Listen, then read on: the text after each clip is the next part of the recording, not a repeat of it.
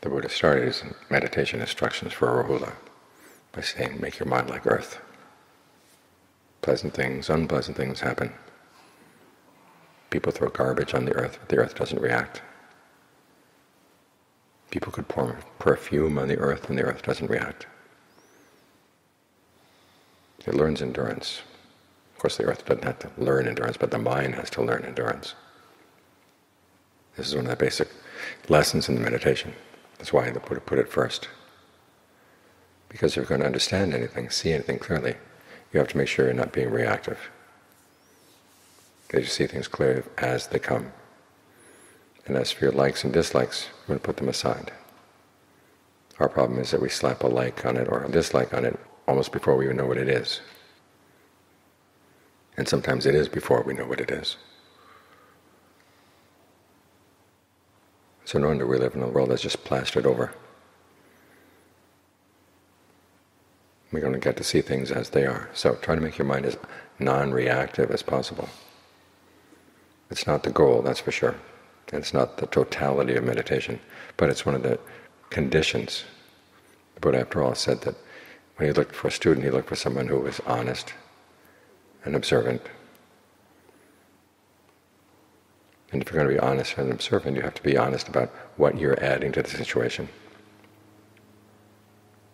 Because as the Buddha said, it turns out that the suffering that weighs us down, that eats into the heart, is not the unpleasant things happening outside, unpleasant things happening from sights, sounds, smells, tastes, tactile sensations, or ideas. It's the unpleasant things coming from our own craving. And yet we cling to these things.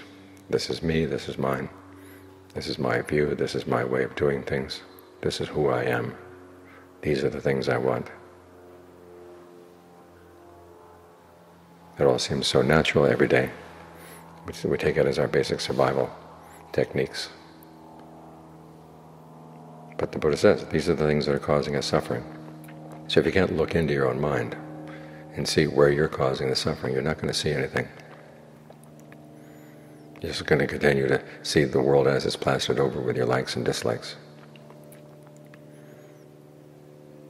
You've got to learn how to undo that habit so you can really be observant, non-reactive.